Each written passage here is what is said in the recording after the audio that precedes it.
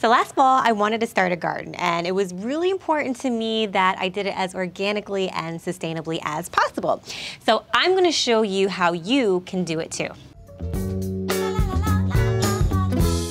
Hey y'all, hey, it's Renne, and welcome back to my little corner of the world where I show you sustainable and plant-based ways to have a healthier body, a smarter home, and a greener planet. So I began my sustainable living journey in 2015, and y'all, I've come a long way since. So 2 years ago, my husband and I, we built this solar-powered home, and we're constantly finding new ways to make it as green as possible. And that includes our garden space. So in this video, I'm going to share 10 ways for you to create an eco garden. What does an eco garden even mean? So to me, it means growing a garden that's filled with a variety of flowers, veggies, fruits, spices, and herbs that both you and the environment can be proud of. So one that's organic, sustainable, and eco-friendly. So let's begin, shall we? 1, use native plants. So exotic plants are intriguing and all, but native plants are where it's at. So native plants naturally adapt to their local environment, making them hardier and less maintenance than imported exotic plants. That also means more money in your pocket because their ability to withstand weather changes will prevent you from having to replace them. So for example, last fall I bought winter plants like pansies, dusty millers, and winter cabbage that was grown locally and native to my state.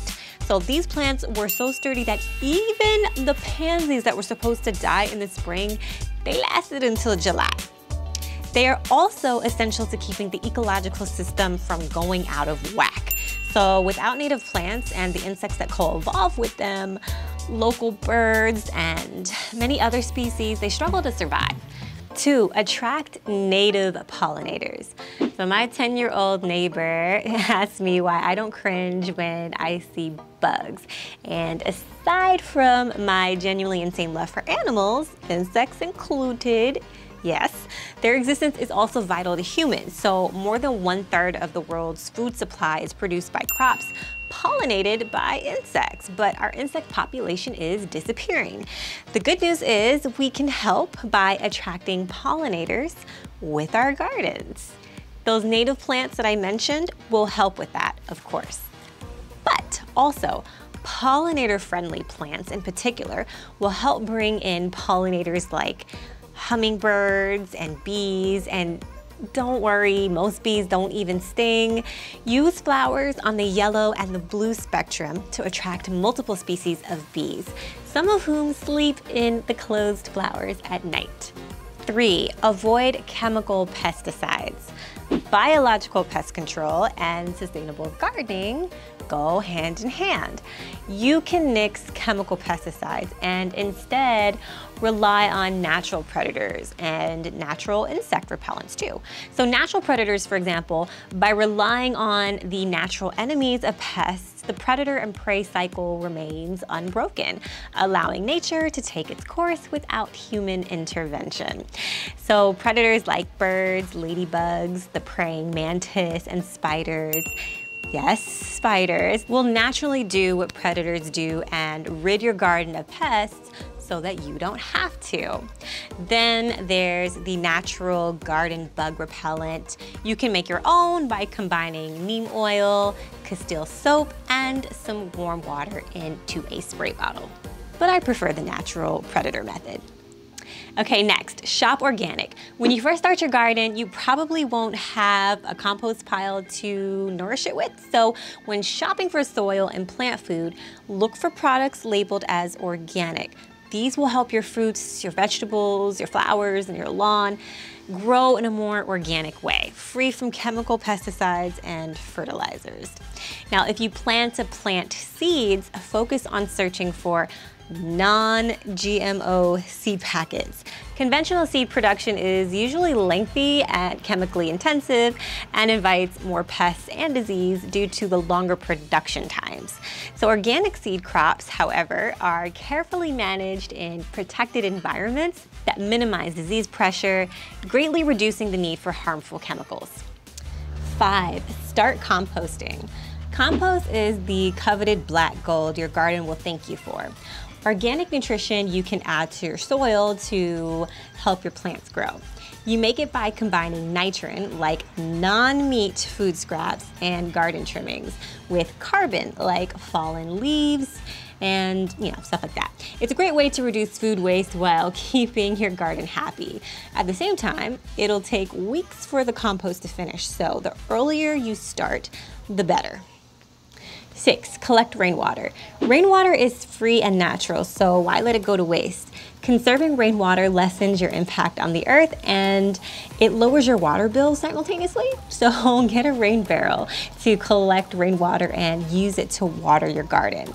This will especially come in handy during the winter time and in drought-heavy areas. All right, 7, regrow your food from food scraps. If you already buy organic food from the grocery store, why not try saving some of those food scraps and regrowing it in your garden? So I've experimented with scallions, potatoes, tomatillos, garlic, and more. You have a ton of options. Regrowing food from food scraps you have in your fridge is a sustainable skill that anybody can experiment with, and you'll be helping cut back on unnecessary food waste that'll probably just end up in a landfill. Not probably, it will. 8, add mulch. Mulch helps retain moisture around plants. It reduces evaporation, suppresses weeds, and keeps the soil cool. It also makes your garden look super polished. But do not make the same mistake I made though. I bought red mulch because I thought it would be a dope way to add some color to my yard. But the best mulch you can buy is natural mulch and not mulch that's been artificially dyed. Yeah. 9, ditch the gas-powered lawn equipment, please. According to the EPA, gas-powered lawn and garden equipment, GLGE, is known to emit high levels of toxic and carcinogenic pollutants. Switching to battery-powered mowers, trimmers, and blowers means cleaner air and more money savings. We have a robot lawnmower that we've had for about a year now, and it cuts the grass on its own, but if you want something more traditional, I suggest opting for Ego products. Operating one of these instead of a gas-powered lawnmower will help reduce pollution. And 10, install solar lights. Now, for one of the finishing touches of your garden, solar lights. They are a great way for you to reduce your carbon footprint for your garden because they use converted energy from the sun. And these have LED light bulbs, which are designed to consume less energy and last longer. Reduce your dependency on electricity by utilizing the incredible power of the sun. It's free and plentiful, so take advantage of it by lighting a garden path with solar lights. This is one of those products that will leave you feeling satisfied in the end. Gardening is kind of addictive. Like for me, I guess it kind of takes me back to my childhood. My mom and my dad had green thumbs, and I honestly never thought that I would have inherited it. So if gardening scares you, don't let it. If I can do it, trust me, you most certainly can as well. My parents had a gigantic garden and it didn't happen overnight. That's the fun thing about gardening. It's a project that will bring a lot of beauty and joy to your life and something you can continue building for years. If you enjoyed this video, please give it a thumbs up. You can also subscribe for more vegan and sustainable lifestyle videos headed your way. Thanks for watching, and until next time, stay green, y'all. Pollinator friendly, fruit, spices.